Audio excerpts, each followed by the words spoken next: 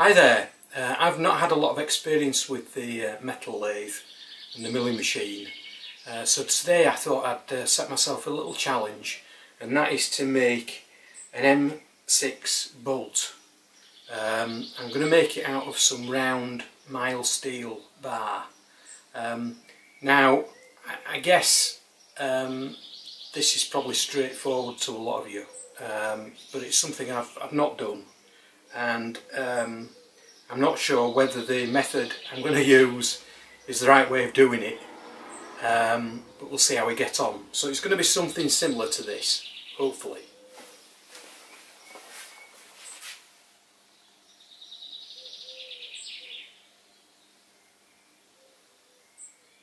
So these are the items that I think I need. So I've got a piece of mild steel bar here. That, I think it's imperial, but it comes in at just short of 13mm in diameter, and there's a bit of turning I've done on that in the past, but that's the end I'll be working on anyway, so it doesn't really matter. I've got a Stevensons Collet block there, the hex one, so that'll allow me to create the hex head, and I've got the die holder I made recently for the lathe. I've got a collet there which is 13mm, and I've got a die which is an M6. So what I've decided to do is to create the hex head first of all. Now this is a 12mm cutter, which is far too wide for the head, but it'll do, I think, for this particular process. And the diameter of this bar is actually 12mm. I've turned it down previously to 12. Now the size of the hex head is 10mm across, so effectively I need to take off 1mm on this side, then I'll switch the collet block round a full 180 degrees, and then I'll do the other side and I'll check the measurements. So let's see how we get on. So I've locked the x-axis, I've zeroized the DRO, and I'll cut in increments of 10 thou. So let's see how it goes.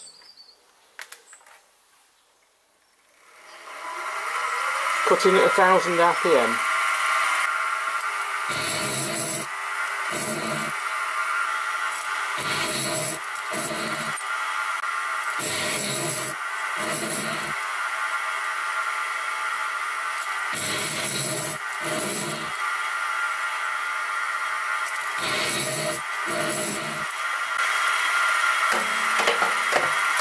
So I've just gone down 0.73 of a millimetre.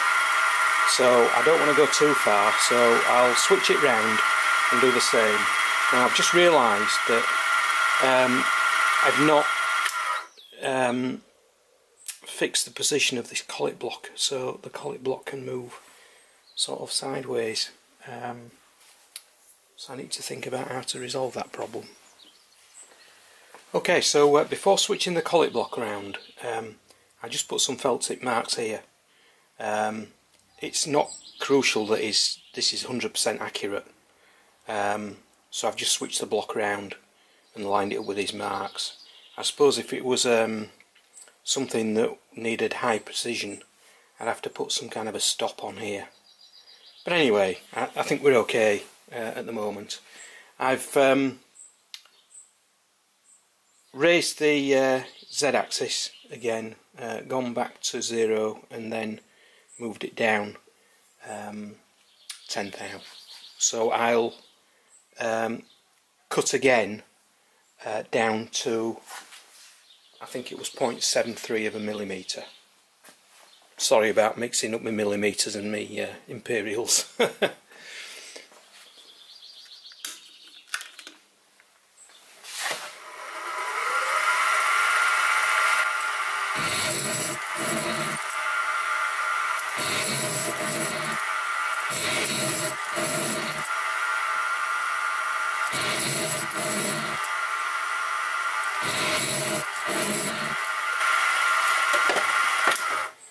Okay, so I've cut this down to 0.73 of a millimetre, so in theory this thickness should be more than 10 millimetres.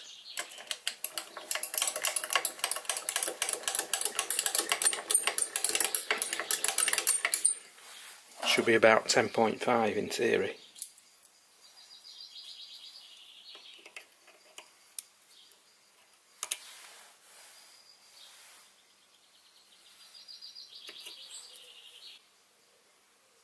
It's actually 10.3, so I need to take 0.15 off each side.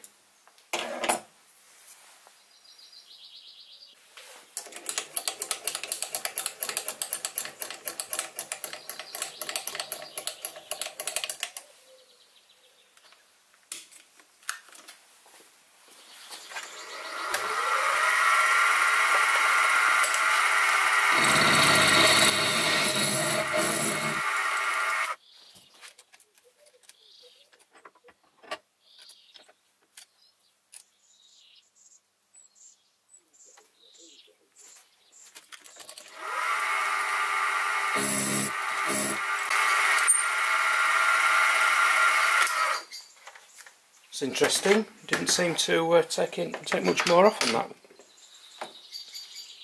Let's have another look. Okay, I don't think I'd seated it properly.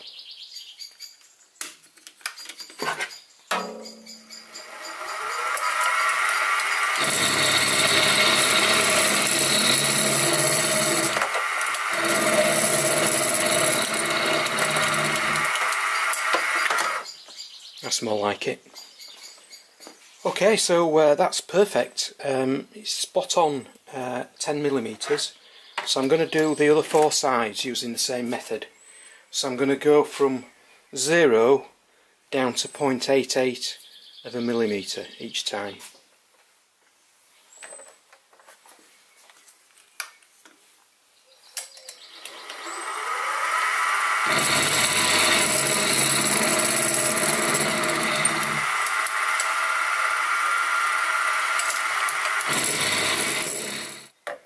Well, I must say I'm very pleased with that. Spot on. So on to the next stage. So this needs to be turned down to 6 millimeters in diameter.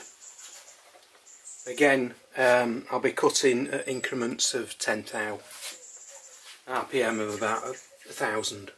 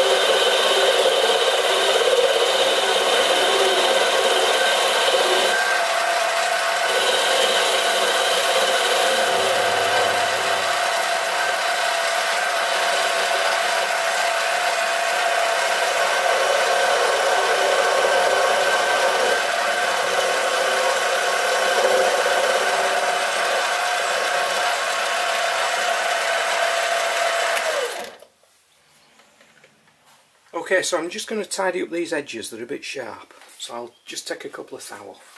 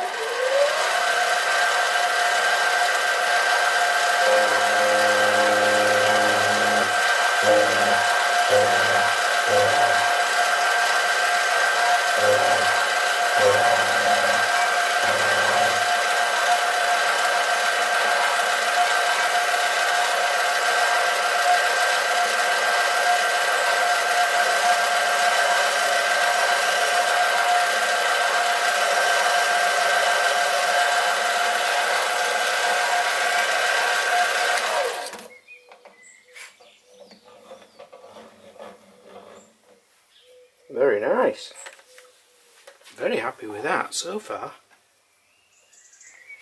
Okay, so this is my homemade die holder that I made in one of my other videos, and it's just attached to the chuck here, so it slides up and down, and it's just a matter of holding on to this and giving it a turn.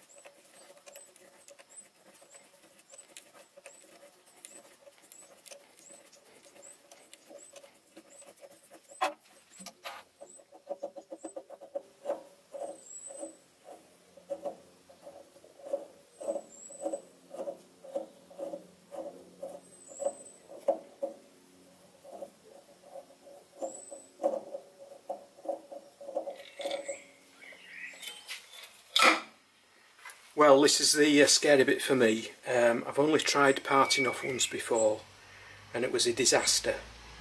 But that was before I'd installed the carriage lock and the compound slide locks.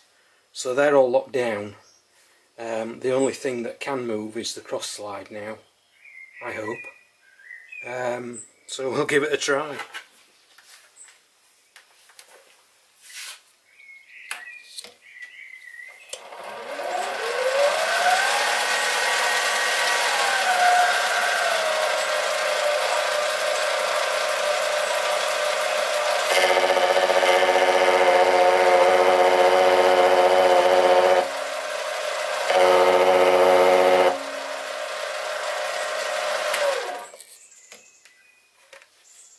Well, that doesn't seem to be cutting anything. Okay, so what I'll do is I'll put it in the vise and just cut it off with a hacksaw, then reverse it and do the finishing.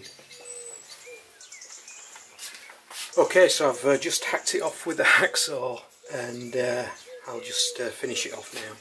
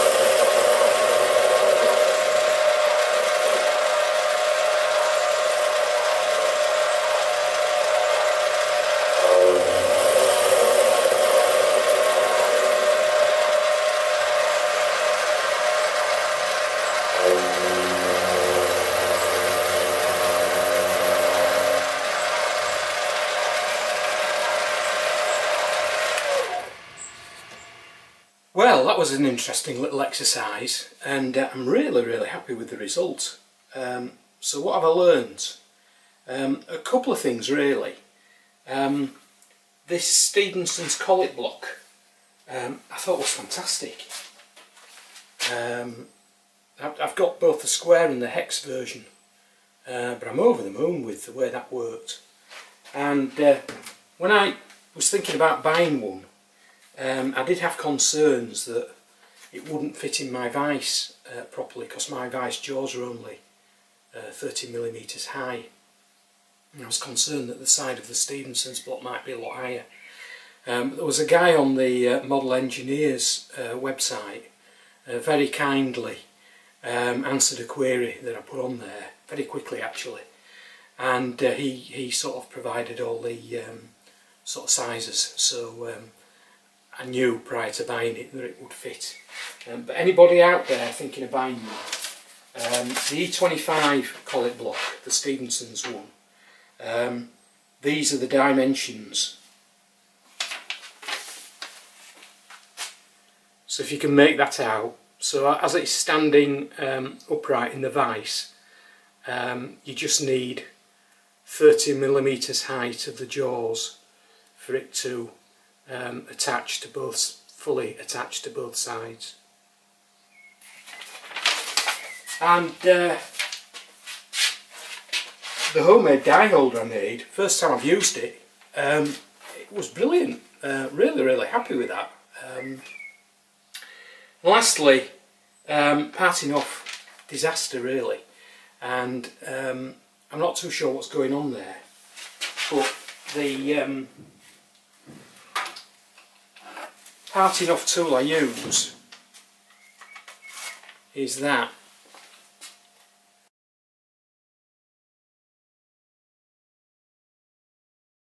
And I think in hindsight, for mild steel, I don't think I got the speed right. I usually cut at around about, for something of that diameter, around about 1000 RPM. But I think I was a bit nervous about the whole procedure. I think I probably slowed the RPM down, which is probably why I just didn't even think about cutting. But if anybody's got any advice and suggestions on how to use that properly, I'd really appreciate it. Anyway, I hope you'll like the video and the results. Like I say, I'm really happy with it. Hope you like it.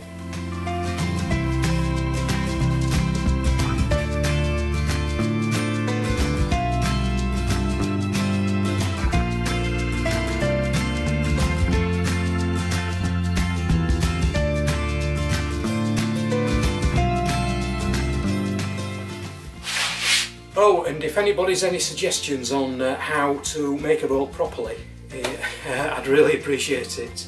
But thanks again for watching.